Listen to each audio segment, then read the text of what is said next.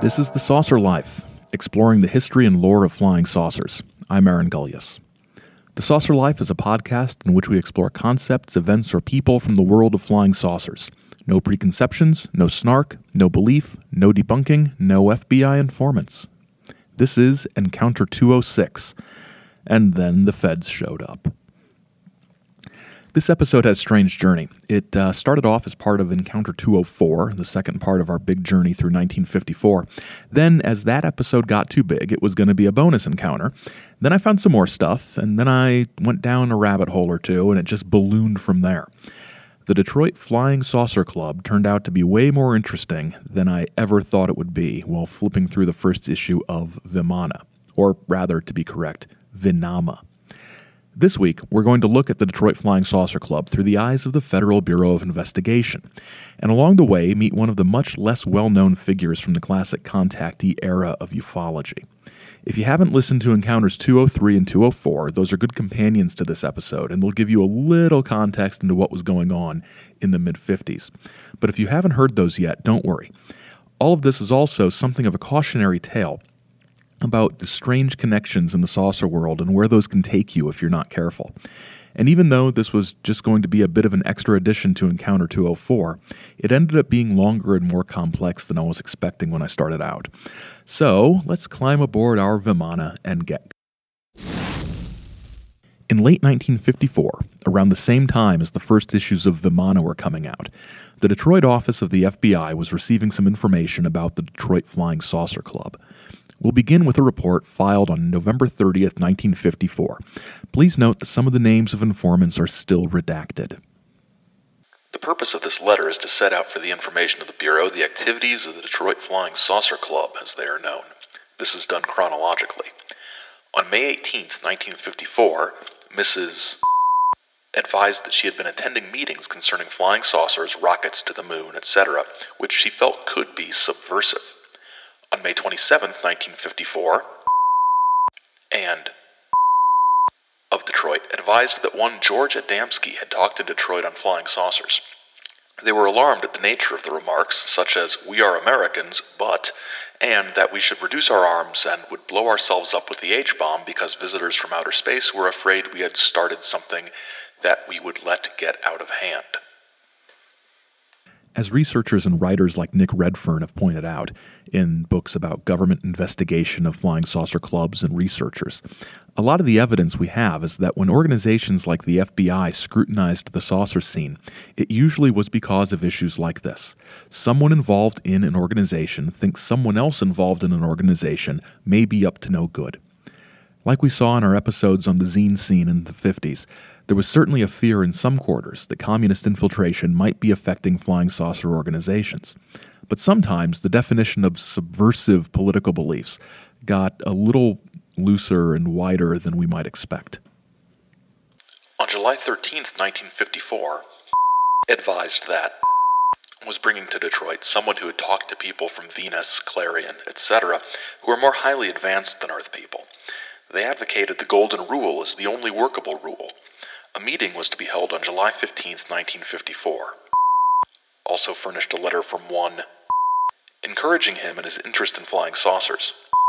Felt such an organization could use the flying saucer scare as political propaganda.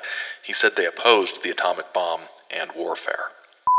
Advised she attended the July 15th, 1954 meeting of the Flying Saucer Group. The purpose was to organize a flying saucer club in Detroit. Was behind it. She said she first met him when he came into the store to buy books on flying saucers. An organizational letter was passed out at the meeting stating the purpose of the Flying Saucer Club of Detroit. The purpose was, 1. Exchange ideas and in general become aware of the flying saucer picture. 2. Invite national saucer speakers to Detroit and enlighten the public. 3. Spread information on flying saucers. 4. Engage in those aspects of saucer interests especially appealing to each member, such as astronomy, engineering, spiritual, curiosity, etc. You know, there's no actual communism here. And to be clear and fair, the FBI isn't saying there is. But it's interesting to me that those who contacted the FBI thought that such ideas as adhering to the Golden Rule and opposing warfare were subversive enough to squeal to the feds. The goals of the club don't seem to be any stranger than those of any other standard municipal flying saucer club of the time. What's presented in this report also seems to be along the lines of the goals the club outlined in the first issue of Vimana. But there's something and someone else going on here, and this is where I ended up going down one of the rabbit holes I was talking about. I didn't mention it a couple years ago because I didn't realize the significance, but there was an officer of the Detroit Flying Saucer Club named Laura Mundo, who was resigning from the DFSC to work with another club and undertake some saucer outreach, might be the best way to put it. After reading about her in these FBI papers, I threw her name into my Google machine and found out that she was more commonly known by her maiden name, Laura Mundo, and that was a name that rang some bells. I looked at my, by this time, very well-worn copy of Jim Moseley's autobiography.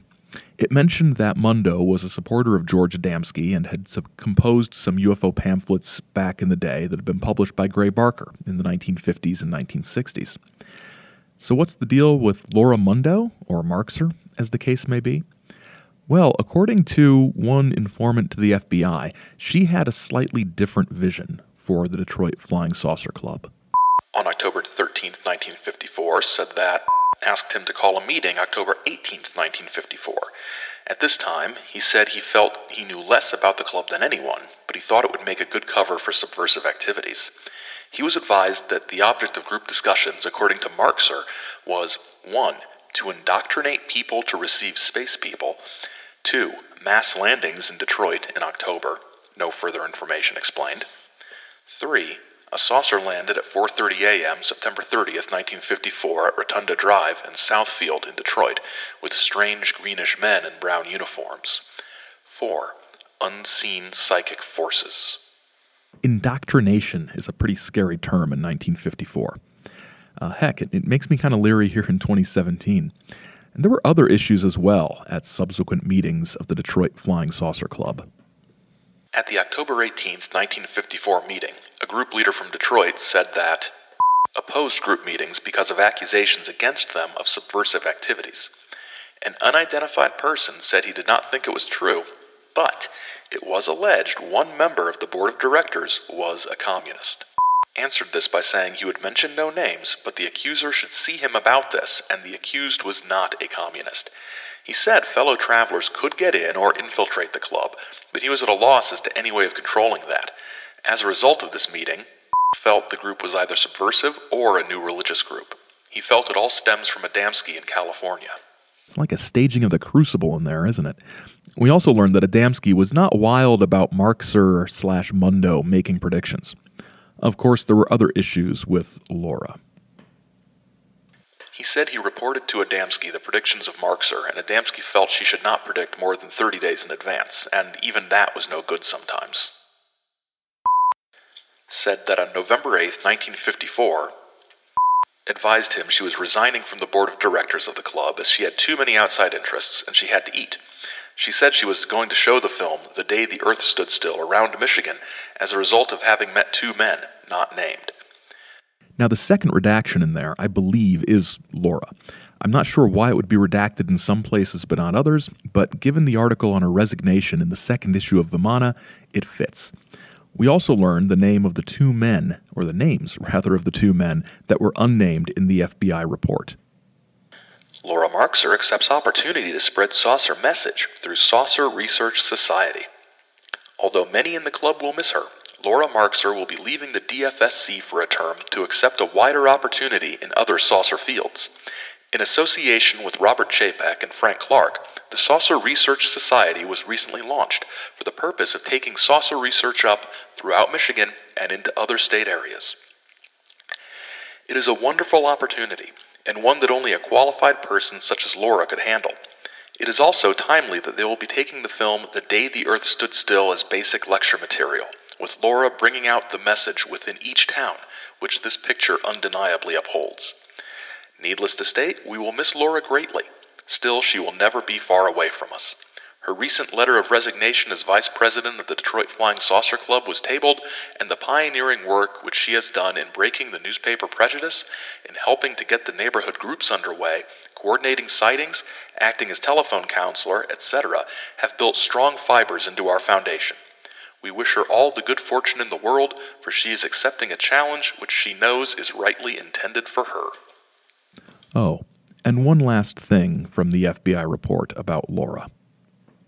She said Adamski, in California, was her god, even admitting his earthly faults. Yikes. We'll return to Laura when we're done with the FBI. It gets a little even more strange with her. The report concludes with some reassurances that the office is not carrying on an active investigation, but rather is simply passing along information. On November 23, 1954, called to advise he was going to do a story on the DFSC and their activities. He inquired whether the FBI was investigating the club and was advised we could make no statement one way or another regarding the organization. It is not known the date his story will appear. The Detroit office has conducted no investigation of the DFSC and has received its information from those indicated above who are voluntarily furnishing it. No investigation of the club is contemplated at this time. The Bureau, however, apparently saw something more in all of this Detroit Flying Saucer Club nonsense. You are instructed to forward to the Bureau a memorandum or report suitable for dissemination containing the pertinent information in order that it can be disseminated by the Bureau to OSI and to the Internal Security Division of the Department of Justice. In view of the facts set forth in the referenced letter, no further investigation of this matter need be conducted by your office at this time. Hoover. Clearly, there were some concerns at some level. Next, in a message dated January 5, 1955, Special Agent in Charge McIntyre from the Detroit office reported on a meeting with a DFSB member. January 5, 1955. One, who is a member of above club, advised that twice has stated he is, quote, working in conjunction with the FBI and has been told to report to Washington, D.C. for a conference. Reportedly said he has been instructed to bring another club officer with him. When the time came to go to Washington, said it was impossible for him to go and they would do so later. Both statements were made within the past month. The Detroit office is preparing a report suitable for dissemination on this club. Immediately after January 15, 1955, will be interviewed by Detroit regarding above statements, reprimanded and cautioned to refrain from such in the future unless advised to the contrary by the Bureau.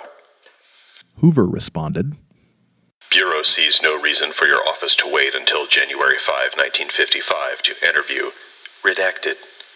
Interview him immediately unless there is some good reason to the contrary, in which case the Bureau should be advised. Hoover. So McIntyre got to work and interviewed the mysterious member, filing a report on January 12, 1955. Of Detroit, interviewed January 11, 1955 in Bureau car in vicinity of... Denied making any statement he was working with or had any connection with FBI.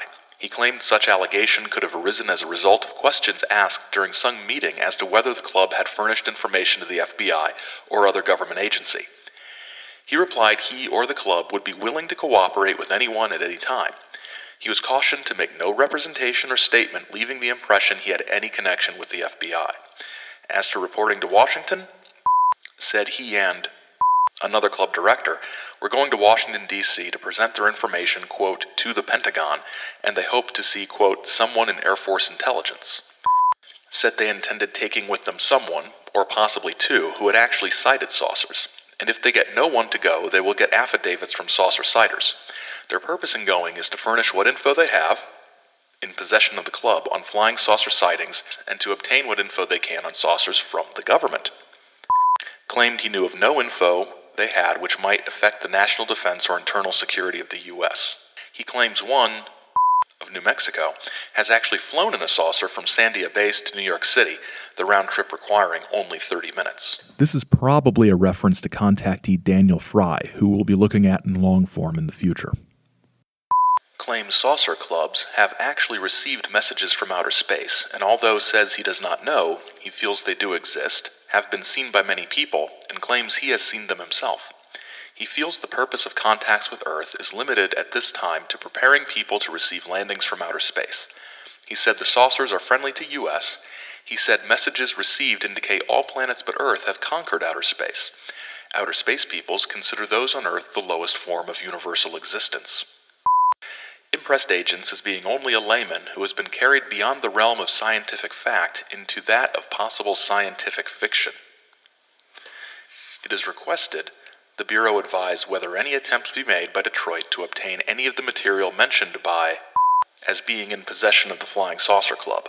This probably would require contacts with other officers of the club, which might be undesirable, particularly due to the doubt existing that they could be contacted on a confidential basis.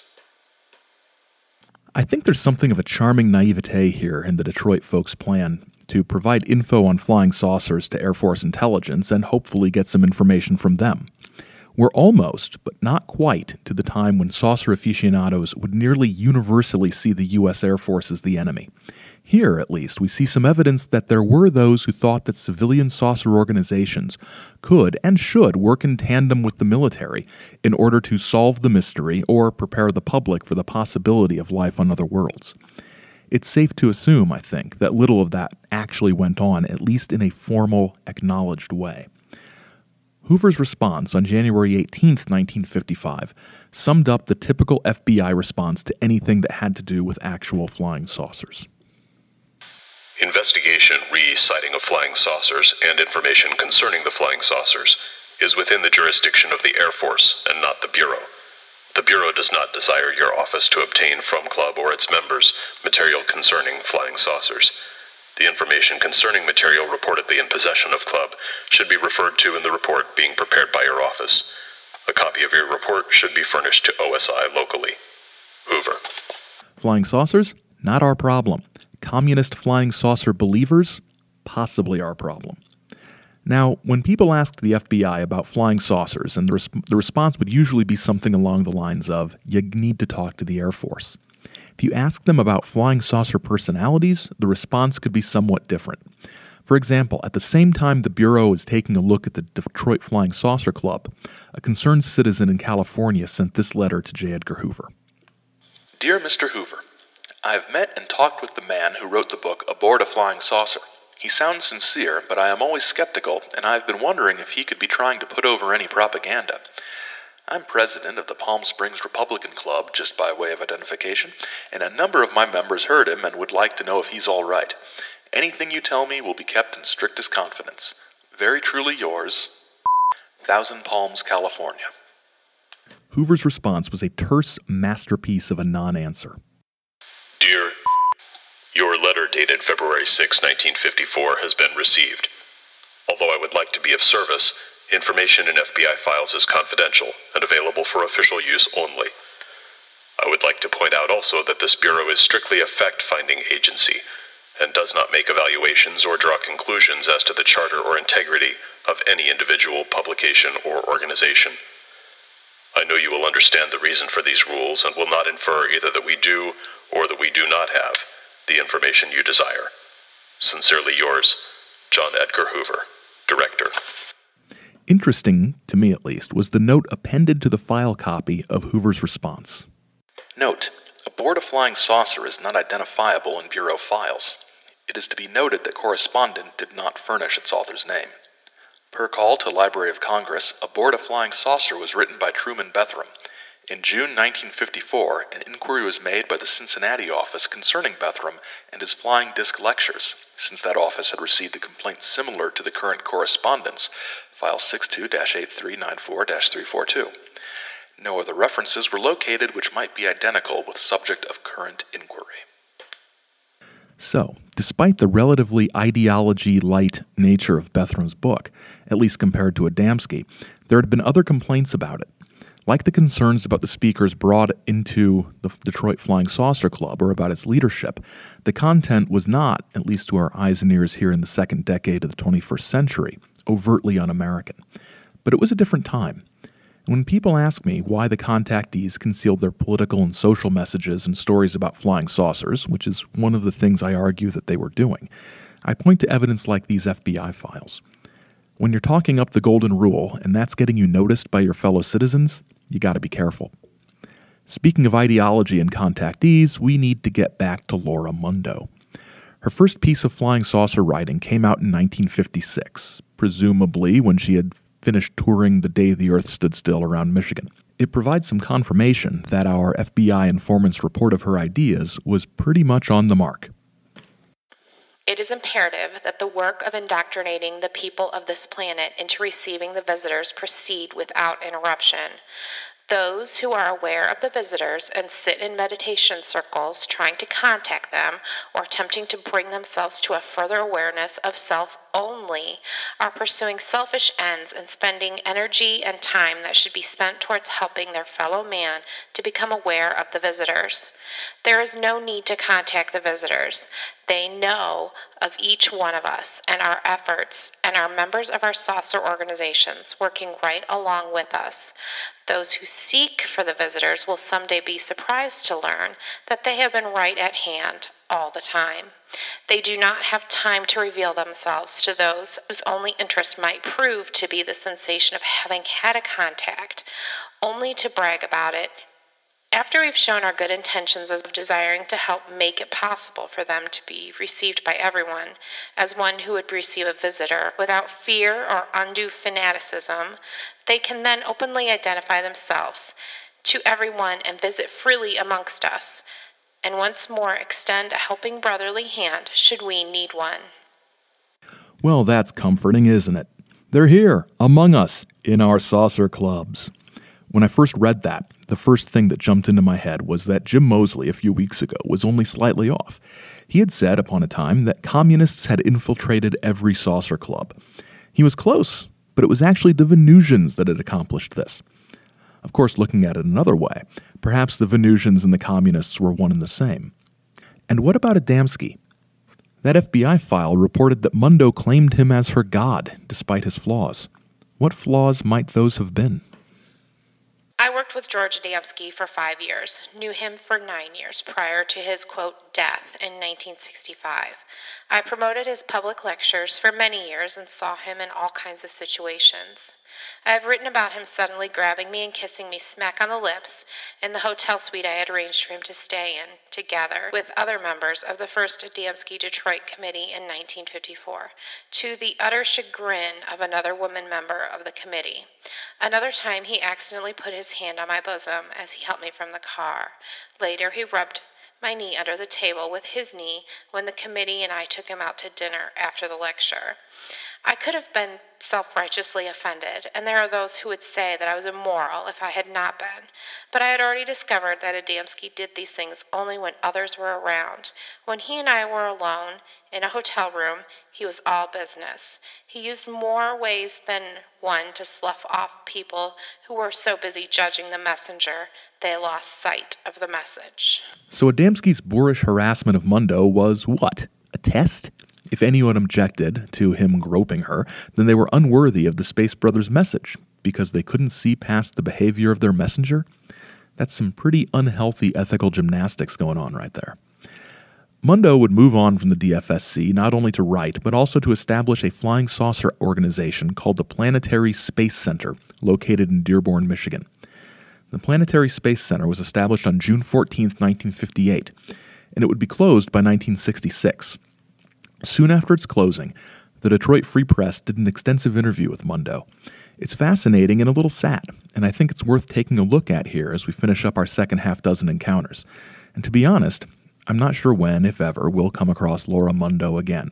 Although I gotta be honest, this show is the type of show where if anybody is going to find a way to work Laura Mundo into the proceedings, it's probably going to be us. So we'll probably see her again. But if not, let's see how she ends everything. Laura's entree into the saucer life was not the 1947 Kenneth Arnold sightings that kicked off the entire flying saucer subculture of the time, but rather being loaned a copy of the George Adamski Desmond Leslie book, Flying Saucers Have Landed. In 1950, she divorced her husband, Otto Marxer, and began a stint as a host on a local Detroit TV show, Play School, a kids' show. She was a storyteller. She would have her own sightings and received psychic contact with the Venusian visitors. As we've seen, she would serve as a sort of occasional aide-de-camp to George Adamski on his visits to Detroit, and she would author pamphlets and newsletters. But for me, the most affecting and perhaps important part of her story is what happened to the Planetary Space Center. For 11 years, the presence of Laura Mundo's Planetary Space Center at 24720 Carlisle Street in Dearborn made her neighbors uneasy. Laura has seen flying saucers, she says, not once but several times. She's talked with their occupants, whom she calls the visitors, and who she says primarily are from Venus. She says Venusians are living incognito among Earth people, and she says she knows why. But all this, in the eyes of her Dearborn neighbors, was not Laura's crime. It was the fact that she shared her, quote, understanding with anyone interested in listening free of charge, and for years there were lots of listeners, especially neighborhood children. That's what finally finished her on Carlisle Street. It was like a witch hunt. Young toughs began pelting Laura's house with rocks and eggs. Frightened neighbors called police and threatened to have her arrested. Anonymous telephone callers swore at her and called her a communist, an atheist, a paranoid, and worse, for 2 years. Wearily, reluctantly, 5 months ago, Laura sold the house that had been her home for 15 years and moved into a Dearborn Heights apartment, rented in the name of a friend. It's not difficult to imagine the nearly religious nature of her message was a crucial part of her difficulties in Dearborn. It's also a good reminder that despite the ubiquity of flying saucer information in the media during the 50s and 60s, enthusiastic acceptance of space visitors was rare, vanishingly rare. It's also a sobering reminder that the saucer life can be a lonely one. Laura Mundo had been an Adamski supporter and friend, but Adamski was dead by 66, and the contactee world was fading into the past. Carlisle Street in Dearborn is not the Detroit Flying Saucer Club, and the people on Carlisle Street were not living Laura Mundo's saucer life. Thanks this time go out to the Black Vault at theblackvault.com, which is where I obtained my declassified FBI records. You can, of course, get these from the FBI directly as well. Well, that's it for Series 2, and I'd like to thank you all very much for listening. We'll be back with Series 3 beginning next week. What makes Series 3 different from Series 2? I'll tell you what's different. Subtle adjustments to audio settings that you will probably not be able to discern. That's what's different.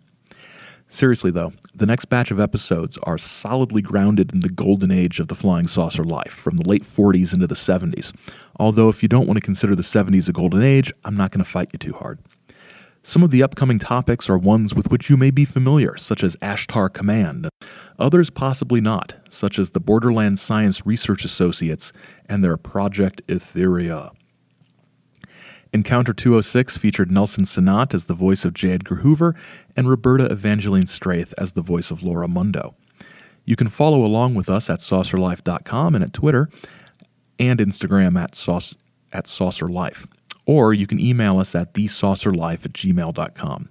If you could rate and review the show on iTunes, Google Play, Stitcher, anywhere else, that's great. Sharing and retweeting of links to shows are also appreciated. If you haven't subscribed using your favorite podcast app or service, please do so. It's the easiest way to ensure you don't miss any of the action. The Saucer Life is a Chizo Media production. Until next time, keep watching the skies, because the skies are watching you.